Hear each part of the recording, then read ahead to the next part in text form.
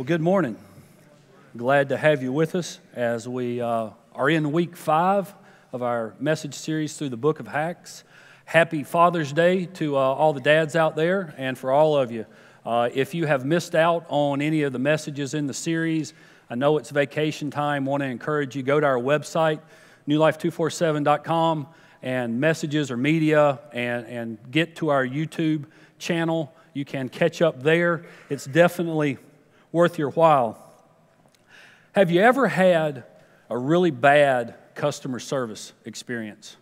Or maybe had a company deal with you in a dishonest way? Most of us can come up with not just one example, but multiple examples. How many times, right?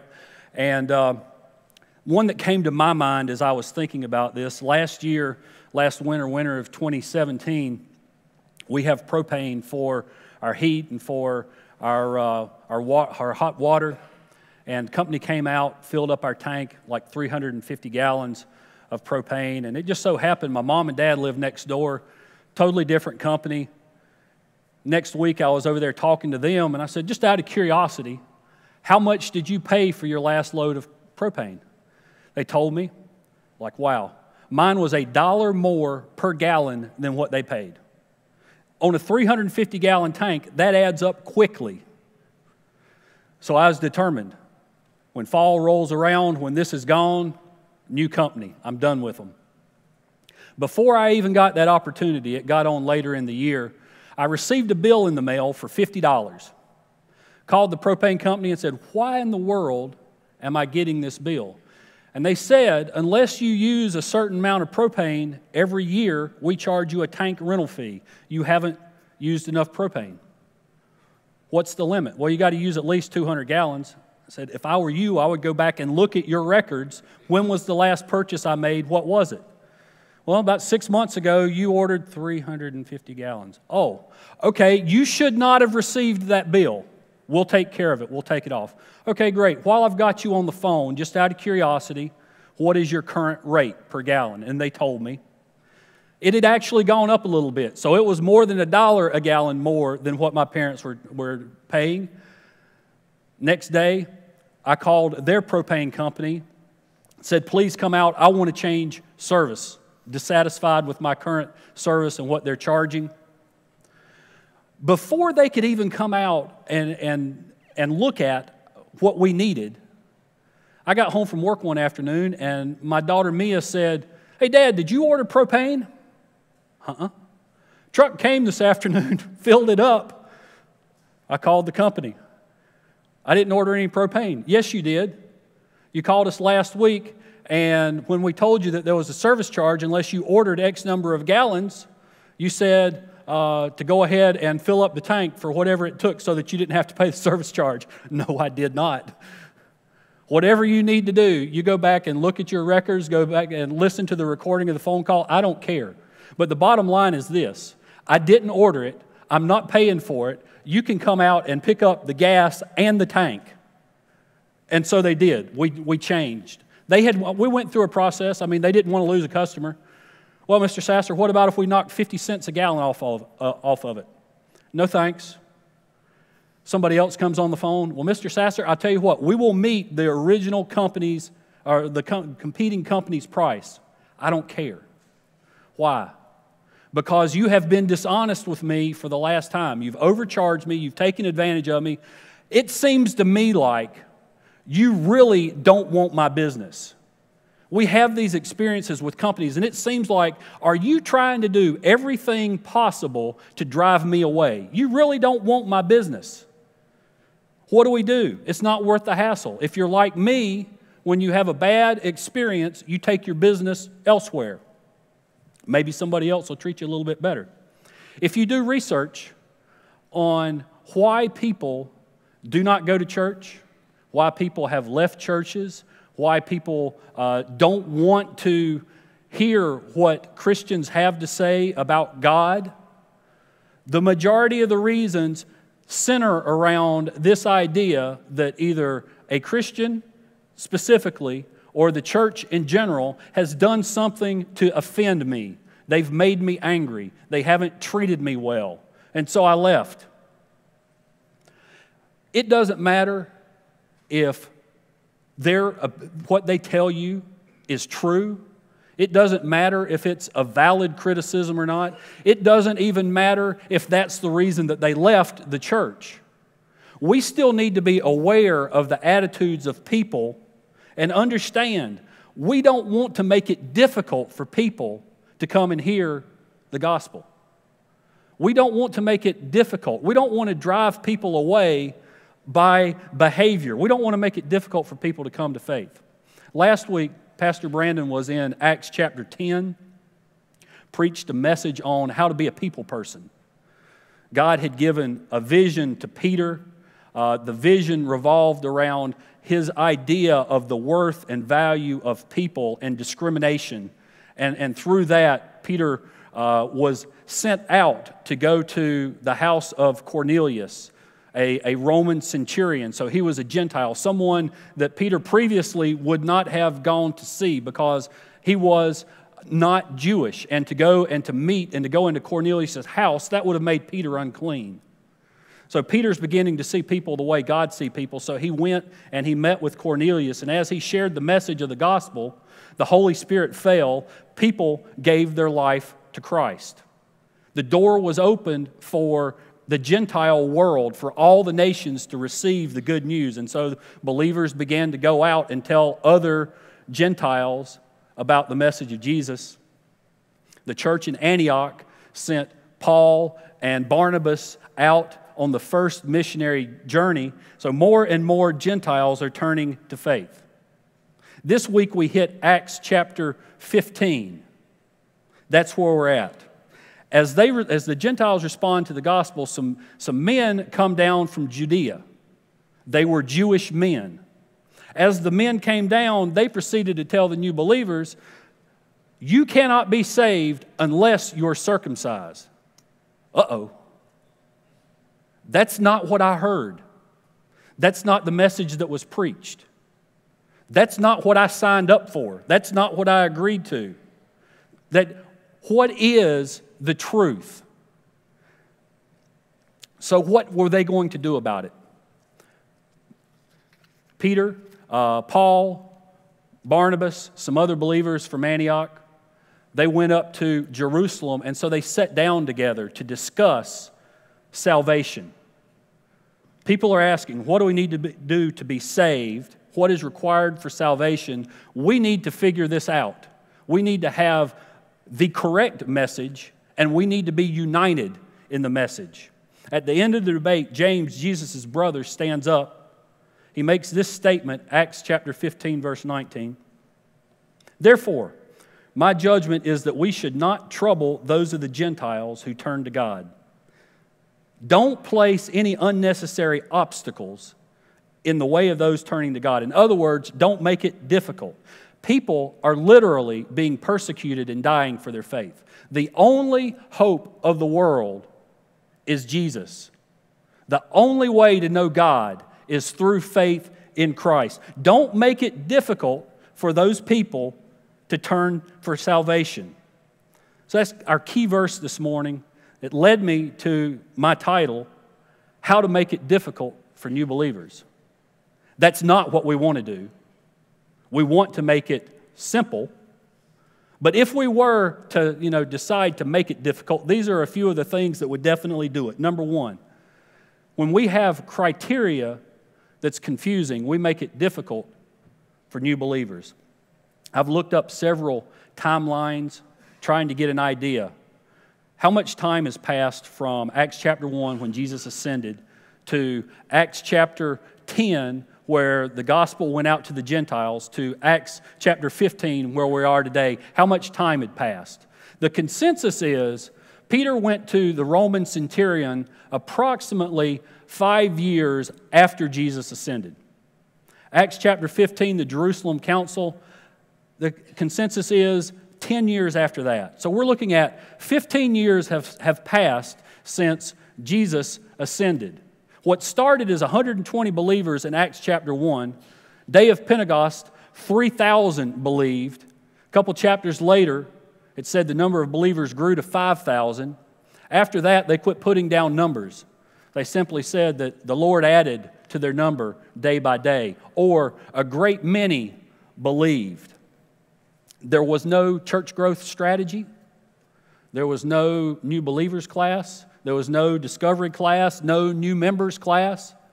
People simply went out, told people through the power of the Holy Spirit what God was doing in their lives. People got saved. Church exploded. How many people were there at the time? I don't know. Could be upwards of, 100,000 or more. I don't know. But daily, over 15 years, they were multiplying. It didn't take long, especially once the gospel went to the Gentiles, for people to ask, what do we need to do about salvation? What about those people? What do they need?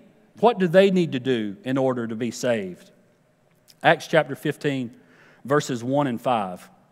That's where we pick it up. Some men came down from Judea and were teaching the brothers, unless you are circumcised according to the custom of Moses, you cannot be saved.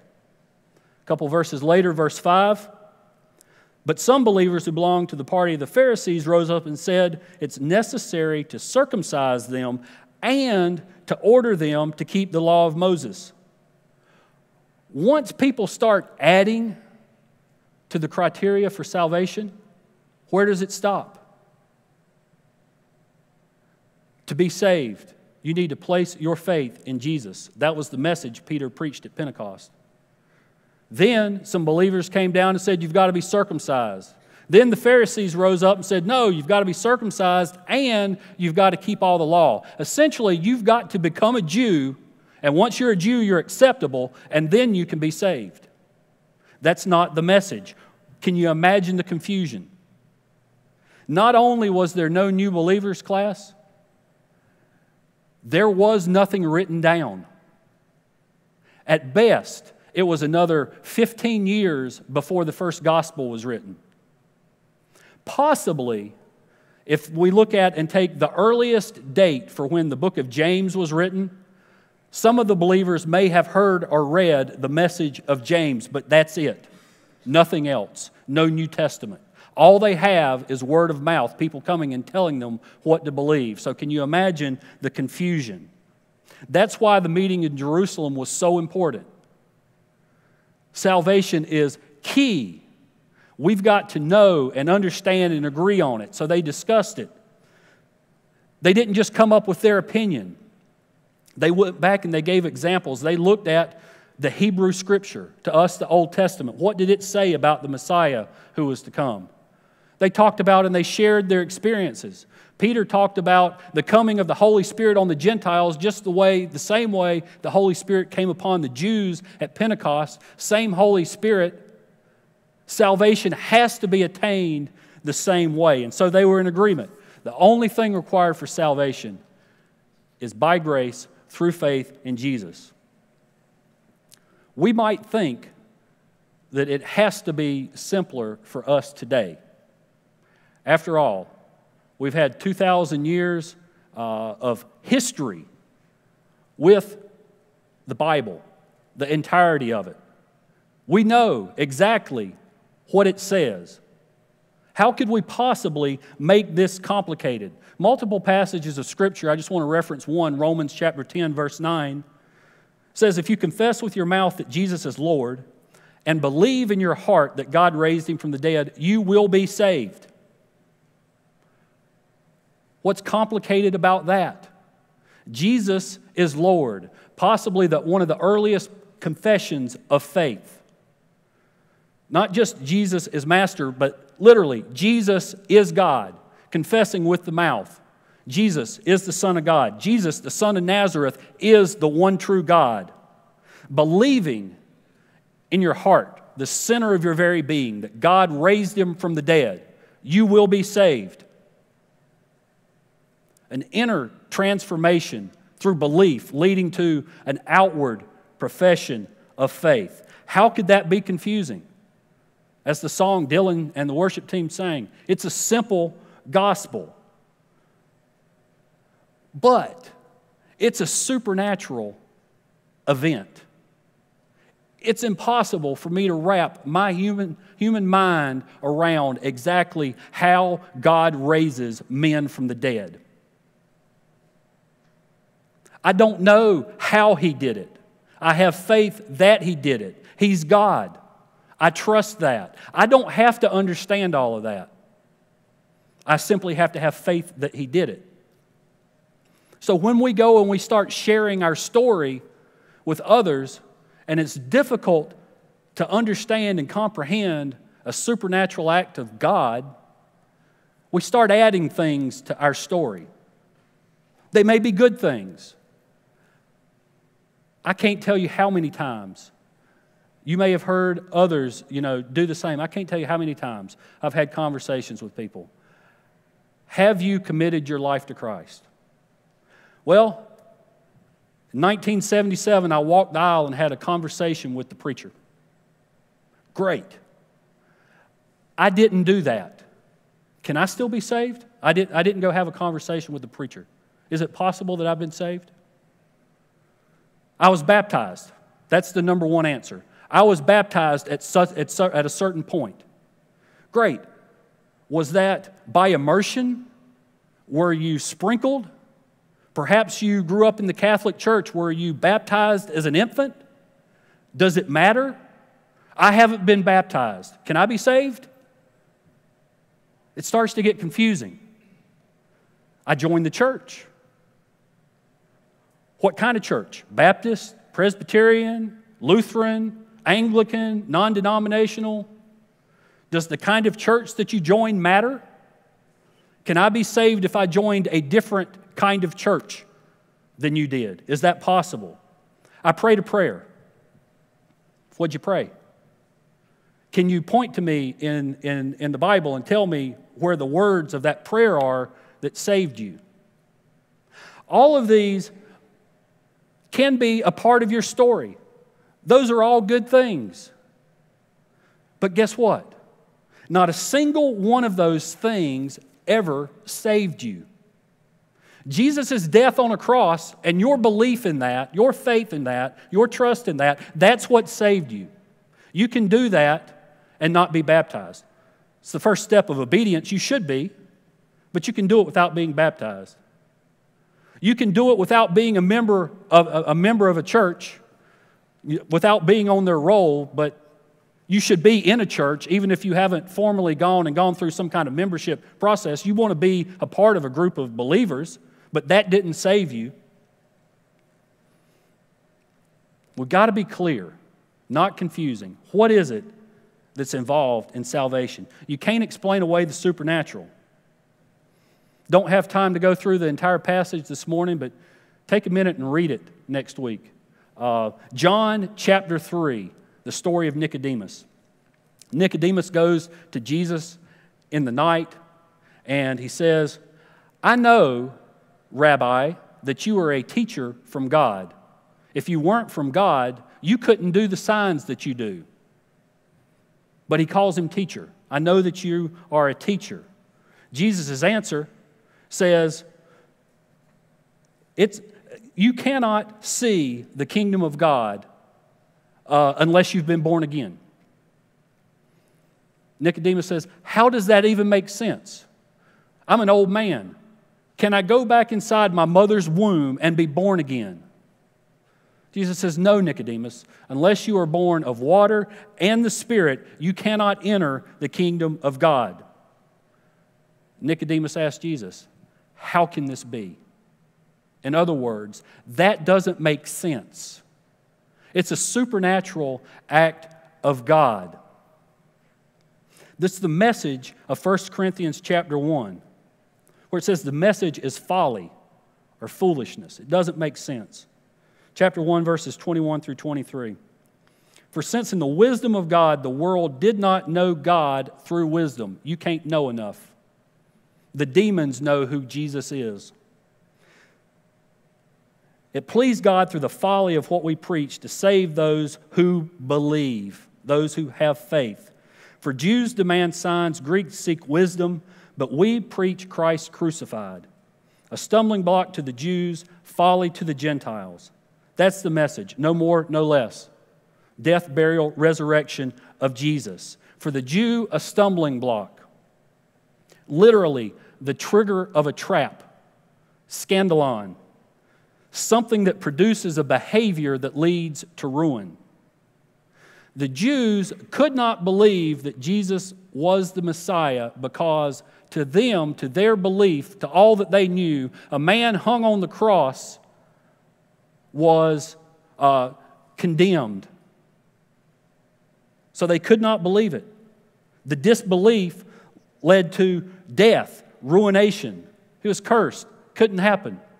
To the Gentiles, that's nonsense. It's foolishness. You don't crucify, you don't hang gods on a cross. Criminals are hung on a cross. That man could not be God. He could not be who he says he is. But it's the only criteria, the message of the cross. Don't make it confusing and start adding in other things. The cross and Jesus' death, sinless life, the only one able to be an atonement for our sins. That's the message of salvation. If you want to make it difficult for new believers, make the criteria confusing. Number two, if you want to make it difficult, have conduct that is contradictory. I guarantee it comes as no surprise to most of you that you have either thought or heard Christians referred to as hypocrites. You may have thought the same thing yourself somewhere along the line. The dictionary defines a hypocrite as a person who pretends to have virtues, moral or religious beliefs, principles, etc., that he or she does not actually possess, especially a person whose actions belie stated beliefs. In other words, that's a person whose conduct is contradictory to what they say they believe. There came a point in time where even Paul called out the Apostle Peter. He called him a hypocrite. The story is related in the book of Galatians, but the actions, the event actually takes place somewhere between the conversion of Cornelius in chapter 10 and the council of Jerusalem in chapter 15. Peter had gone down as the gospel continued to spread in Antioch, and the Gentiles and Jews were both coming to faith, and they were having meals together. If you remember from last week's message, as I mentioned earlier, the Jews would not eat with the Gentiles, did not want to. Peter had to see that he could do that because the Jews believed that they would become unclean by doing that. But here, through the gospel, Gentiles, Jews coming together, they're having meals together. Peter goes down, Peter's eating with them, no problem. But then, it says some representative of James came down, and Peter separated himself from all the others. Why? Because he feared the circumcision party. He feared people that would call him out for eating with the Gentiles. And so he separated himself. Others followed. Once Peter removed himself, others followed. It said even Barnabas was led astray by Peter's hypocrisy. So in Galatians chapter 2, verse 14, it says, when I, that's Paul, saw their conduct was not in step with the truth of the gospel, I said to Cephas before them all, if you, though a Jew, live like a Gentile and not a Jew, how can you force the Gentiles to live like Jews? When our conduct is not in line with the gospel, we lead others astray. We make it difficult for those that are far from God to come and experience faith in Christ. That's the point where you start hearing people say things such as, well, you're all a bunch of hypocrites. It may be very tempting to make a flippant or sarcastic comeback. Well, why don't you come join us? One more is not going to hurt, right? You may have heard somebody say that. Somebody use that. But it's not helpful. All that's going to do is push people farther away. If our goal is to reach others, we've got to recognize this. What are we going to do about it? I don't know if you're familiar with Josh McDowell, but he's a famous evangelist, apologist, author. He made this statement: Christianity does not stand or fall on the way Christians have acted throughout history. or are acting today. Christianity stands or falls on the person of Jesus, and Jesus is not a hypocrite. The truth of the gospel does not depend on the behavior of other believers. My salvation does not depend on your behavior. Your salvation does not depend on my behavior. Our salvation depends on nothing more and nothing less than the completed work of Christ on the cross. Jesus wasn't a hypocrite. What are we going to do then? Paul wrote this to the believers in Philippi. Philippians chapter 1, verse 27. Only let your manner of life be worthy of the gospel of Christ. Your manner of life, the Greek phrase literally is, live or behave as a good citizen. That would have caught the attention of the Philippians. That was a big deal. They placed great pride and value in their citizenship in Rome. Why? Not everyone was a Roman citizen. It came with certain rights. You know, they were able to not pay certain taxes. They could own land. It was a privilege to be a Roman citizen. So Paul is reminding them, you have all of these privileges, but guess what? As a citizen of Rome, you have certain obligations as well. As citizens of heaven, we have certain obligations as well. How valuable is your salvation? What does it mean to you? How important is it? Has it made a difference in your life? It's not easy. Well, you just don't know how hard it is, how evil it is, where I work, where I live, everything going on in the world. It's difficult. It's much easier to give in. Do you think that it was any easier for believers in the early church that were being persecuted and killed, living in Greek society where everybody, did what they wanted to do? It was no more evil today than was then. It's no different. It's not easy. Why fight it? 1 Peter chapter 2, Peter addressed his audience as aliens and strangers. He reminded them they were people dwelling in a foreign country. Not just Rome. They were dwelling in a foreign country. As believers, our home is in heaven. Our eternity is in heaven. The believers were separated. We're separated currently, temporarily, from our home.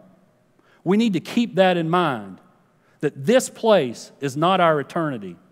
Verses 11 and 12, he said, Beloved, I urge you as sojourners and exiles to abstain from the passions of the flesh which wage war against your soul. Keep your conduct among the Gentiles honorable. Why? So that when they speak against you as evildoers, they may see your good deeds and glorify God on the day of visitation. Keep your conduct honorable. It doesn't matter what others say about you. It doesn't matter how others treat you. Keep your conduct honorable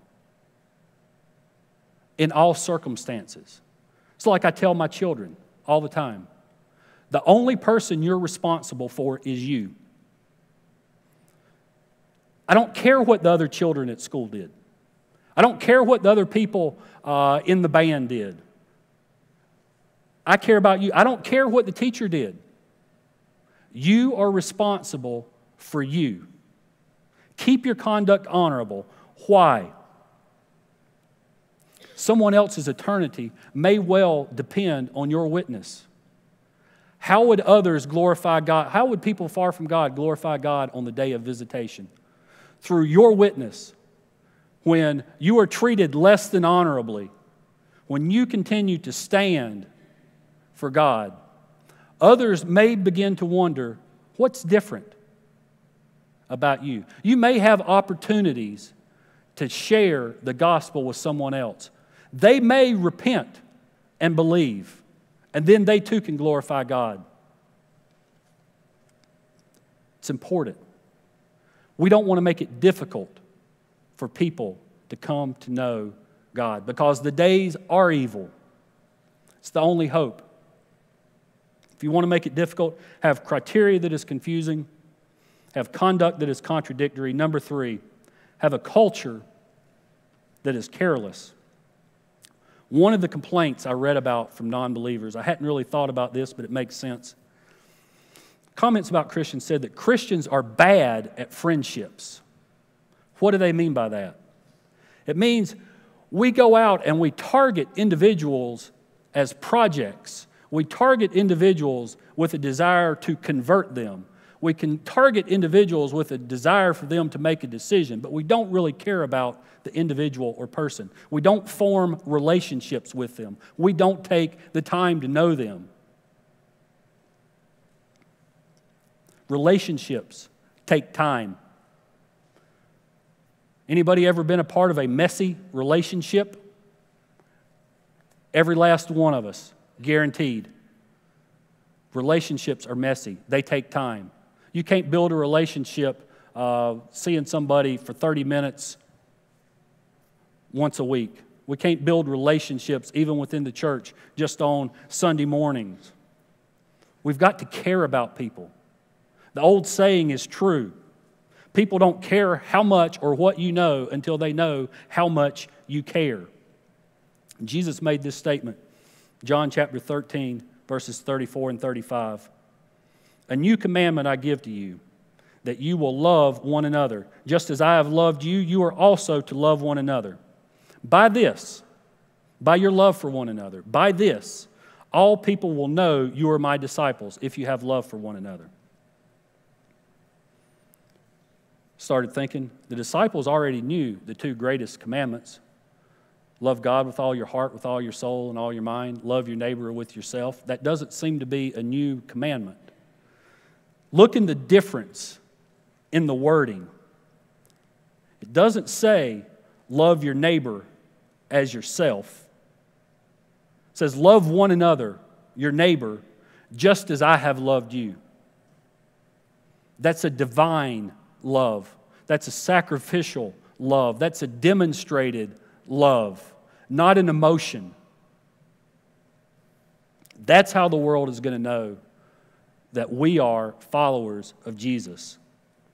Keep that in mind then as I read Acts chapter 15, verses 20 and 21. Remember back to verse 19, James had said the Jews should not trouble or make it difficult for those that are coming to know God. He concludes the declaration with this, starting in verse 20, but we should write to them to abstain from things polluted by idols, from sexual immorality, from what has been strangled, and from blood. For from ancient generations Moses has in every city those who proclaim him, for he is read every Sabbath in the synagogues.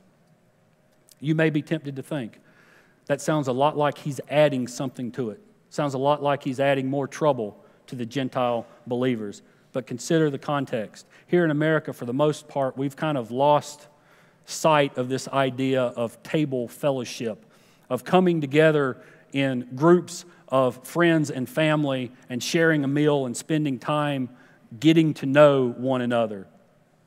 We're all about the food and get on to the next thing. We're so busy, myself included.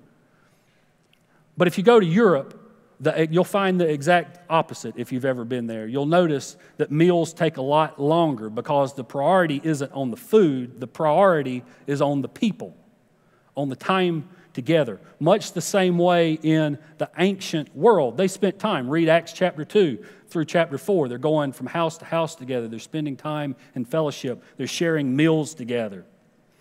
What do you think happens then in the early church when you get a big group of Jews and a big group of Gentiles together who have differing beliefs on cleanliness and food laws and everything else? You put them together, they're going to have problems.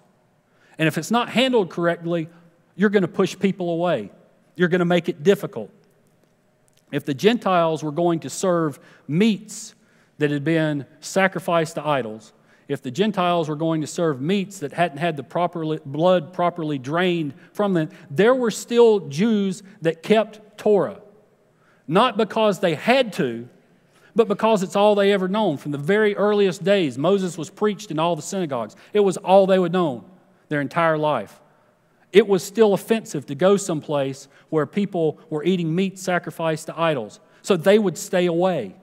They would simply not partake. They would lose opportunity to reach Jews that were far from God.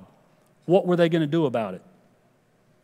If you've ever been in a long-term relationship, you know that for the sake of the relationship, for the sake of unity, sometimes you need to make concessions.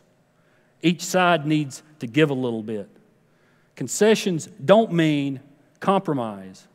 You can make concessions without compromising the truth of the gospel. You can make concessions without compromising biblical principles. You've got to know the difference. This was one of those times.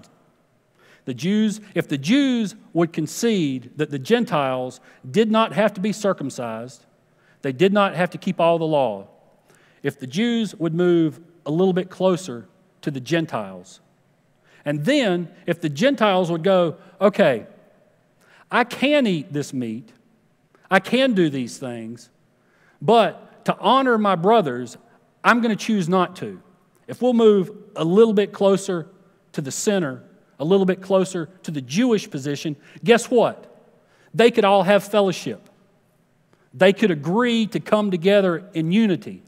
They could set aside some things that, if the Jews were going to set aside some things that did not have to be done, and the Gentiles were going to set aside some things that they could do without, they could come together for fellowship, for the sake of community. What are the preferences that divide us today? Because that's great. The knowledge that it divided them then is great. But what are we going to do with it today? Alcohol. Can Christians drink alcohol? You're over 21? Absolutely. There's not a place in the Bible where it says, you shall not drink. Now, should you? There's places throughout Scripture that talk about the dangers of it. You can look around in the world and see the dangers of alcohol. So should you? Personal position, I have never, ever, ever once in my life said, thank you, God. If I hadn't had a couple of beers, that wouldn't have happened. Know what I'm saying? I've never said that. In my life, the opposite is true. I can look back, and the things in my life that I have the most regret over, where the things were most difficult in my life, I can say, if I hadn't had alcohol, if it hadn't have been a part of that, that wouldn't have happened. So for me, I choose not to. I don't drink. My choice, my preference. Now, we go across the street, we go to Tailgaters, we're going to have lunch together. You decide to order a drink with your meal. I am not going to scold you and leave. Why not? That's your preference, not mine. What good is it going to do me to scold you and leave? All that's going to do is bring division between the two of us over something that's a preference. It's not going to accomplish anything. If I go over to your house and you've got, a couple beers with your dinner, I'm not going to say a word. Your preference. I'm not going to have a drink with you, but that's my preference. You come over to my house, I would prefer that you leave your alcohol at home. My preference. But we're not going to divide over it. The problem is, certain churches, certain Christians, certain people, they pick a side and they turn their preference into law. That causes division. When what each side should do is exactly what Scripture does. In order to do our best to not offend our brother or sister, to put our brother or sister ahead of ourselves, to humble ourselves and go, you know what, that is a preference, but for the sake of unity, I'm going to give my preference up. That's what we should do. But we got to know the difference between preferences and prohibitions. The other thing mentioned in there was sexual immorality. I prefer spicy food. My daughter Mia, the exact same way. My wife Anita, my son Jeremy, they don't like spicy food. I cook. Most of the time, the food is less spicy than I would like it. It's more spicy than they would like it, but that's a preference. We meet in the middle so that we can all eat together. Now, if one of my children come home and they say, Dad, is it okay for me to have sex with my girlfriend or my boyfriend? What do you think I'm going to say? No, that's not right. That goes against a biblical principle. That's not a preference. That's a prohibition. We got to know the difference. What are some other things that we choose to turn convictions into law? Dress codes at church. Ours here is simple. We require everyone to come in dressed with things covered. That's where it ends. Wear some clothes. But that's our preference. There's nothing wrong if you choose to wear a suit or if you choose to wear shorts. You go someplace else, you've been a part of a church, perhaps they had a different dress code, unwritten. You followed it or you didn't follow it. We're not going to divide over that. It's a preference. It's foolish to get upset about the way that people need to dress for church. Tattoos. Can a Christian get a tattoo?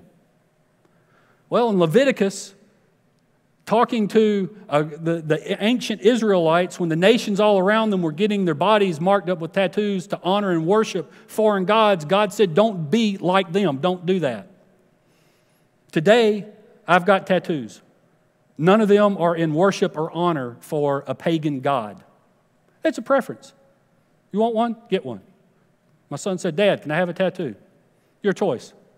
If you're going to do it, my recommendation would be that you have it done well because you're going to live with it. But that's where it ends. It's not going to cause division. Bible translations. Which one should I read? The one that you're going to read. Go out and pick one. There's so many available. I'm not going to argue with you over which one. If you come in with the New World Translation from the Jehovah's Witnesses or the Book of Mormon, we may have a different issue. But if you come in with a standard translation of the Bible, whichever one that you're going to read, you can take truth from that. Read one. Politics. Don't get me started. There's not enough time in the day. People have taken their convictions and turned it into a political argument. God is not a Republican or a Democrat. You can have friends that disagree with you politically for the sake of unity. You can have conversations, even if you don't like someone or their political views. You can't push them away. The gospel's that important. Salvation is that important. Don't let silly things divide us. There's enough division in the world. There's enough hate in the world. Why do we have to fight over things that don't matter? If you leave here this morning and you start thinking, well, Pastor said that I can drink and I can have tattoos. Yes! Y'all, you've missed the point. Right? People want to know that we care about them. There's too much division. People celebrate. You've seen it in recent weeks. People celebrate when other Christians, when other leaders fall. Lord, help us when we're celebrating someone else's moral failure.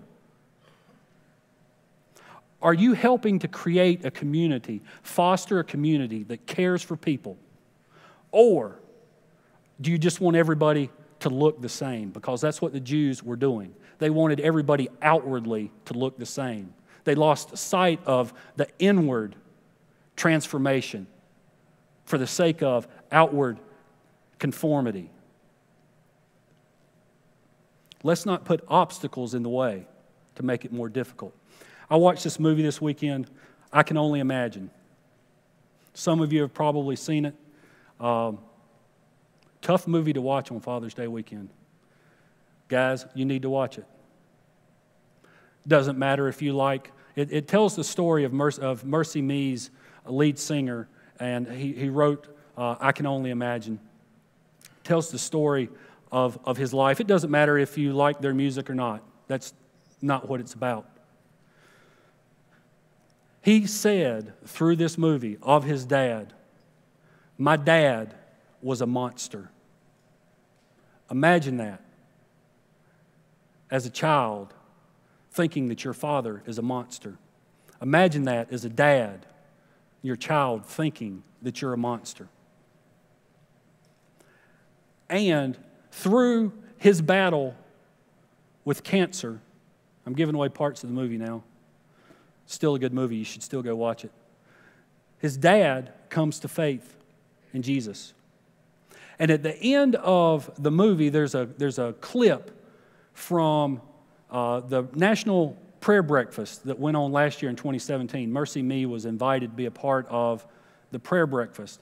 And so I couldn't understand all of what he was saying, and so I went back and I watched that clip of the National Prayer Breakfast so that I got it right.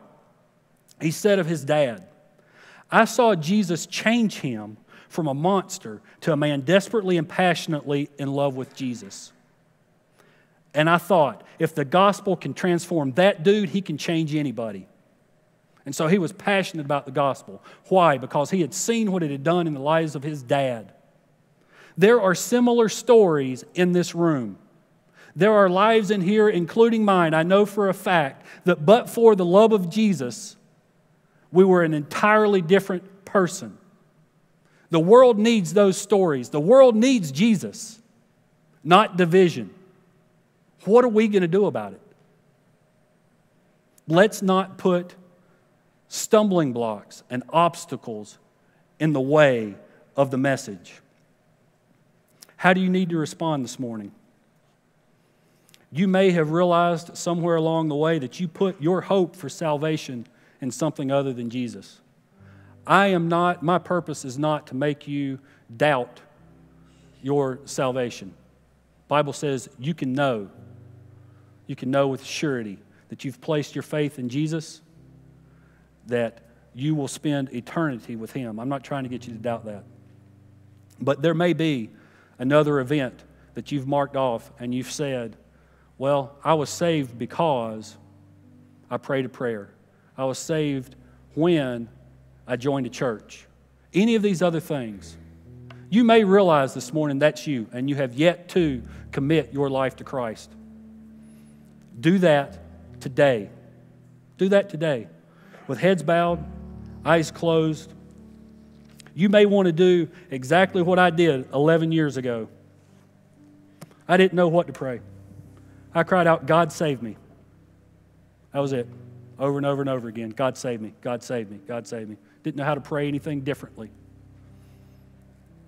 Wound up in the church where someone told me what Jesus had done and how I could be saved. And so I committed my life to Christ. If you want to do that this morning, I pray that you do. Just cry out, "God save me." I believe that your Son's death on the cross, that's what saved me. That's the only thing. For the rest of us, where do you need to respond this morning? So many things. Has there been something in your life, some kind of conduct issue that is not in line with the gospel? God, I just pray through the power of your Holy Spirit that you will change and transform lives, whatever it is, because I know that you can do it. I've seen it in my life. God, perhaps we haven't been as caring as we should to others. I just pray for opportunities for people to be a part of relationships where that's possible, to show people, tell people about Jesus. I remember, the story of Peter. God spoke to Peter. He directed him to Cornelius. God spoke to Cornelius, directed him to Peter. Through the power of His Holy Spirit, that man's life was transformed. God brought them together. I don't care where you are, where you've been, God can change you. I pray for opportunities in those relationships for you to show your care and concern and see God work miracles. God, perhaps we've made it confusing. I just pray for clarity. There's a world out there that's separated from you, and just pray for opportunities to share that good news. See that you continue to change lives as we come together and give you the glory. In Jesus' name, amen.